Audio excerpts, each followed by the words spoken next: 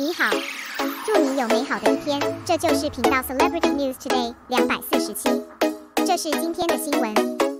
Pepsi finally officially announced Xiao Zhan as its spokesperson. The news was released in early March. There are also advertisements of Xiao Zhan circulating on the internet, but there has been no official announcement. It was finally released in the patch of Please Advise Me for the Rest of My Life. It was also officially announced after the end of The Rest of Your Life. The Pepsi official announced that Xiao Zhan became the spokesperson, and the fans were very happy, but, as Coca-Cola, which is in the top position in the cola industry and has been competing, that's not very beautiful.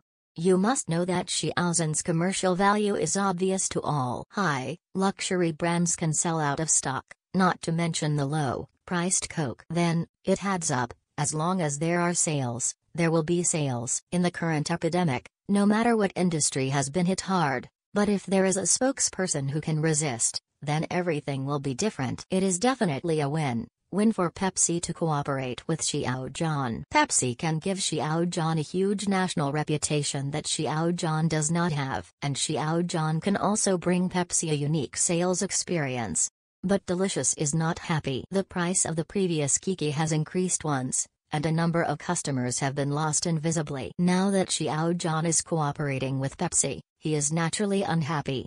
The day before the Pepsi official announced Xiao Zhan, in the promotional picture he sent, he wrote "Don't ask why," and the accompanying picture is really angry. In the face of various connotation attacks in the comment area, Kako also acquiesced and replied clever. For this behavior, Xiao Zhan's black fans naturally started carnival. After all, there is such a big brand that doesn't like Xiao Zhan as much as they do, as if he had finally found an ally in the endless darkness, and threatened to empty Coca-Cola. It's just that 3 yuan is a huge sum for this group of black fans. What's more, Coca-Cola has risen to 3 yuan and 5. Naturally, we cannot judge the tonality of a brand by the announcement of a social platform. It's just that the artwork and the copywriting have been reviewed and issued. To a certain extent, you can also know the tonality of Coca-Cola's external publicity department, that is, there is no product. In 2019, Xiao Zhan also had contact with Coca-Cola. Chen Qingling Hui Wushen also advertised for Coca-Cola during the small advertising time outside the main drama. Delicious social platforms have also posted about Xiao Zhan. The two sides wanted to cooperate in the first place. However, at the beginning of 2020, an advertisement has been filmed, but it has not been officially announced yet. Xiao Zhan's digital incident also happened, and Coca-Cola has never dared to make an official announcement. Finally gave up on Xiao Zhan.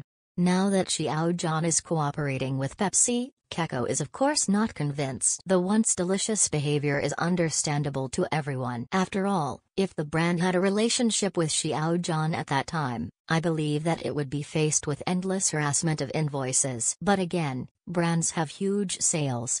To know, at that time, in order to preserve Xiao Zhan's business value, the purchasing power of fans is far more crazy than it is now, and it is natural to take risks to make money. In 2020, Coca chose to announce Xiao Zhan safely and unofficially. Fans can understand, the brand's risk control made them almost give up cooperation, even if the cooperation will bring them huge profits. But now Xiao Zhan is cooperating with Pepsi. Again, the yin and yang weirdness can only make people sigh. The delicious pattern is not big. You know, Coco let go first, even if the official announcement was made at that time. Now that it's expired, fans will recite a feeling of companionship in adversity. But now, they can only be anxious.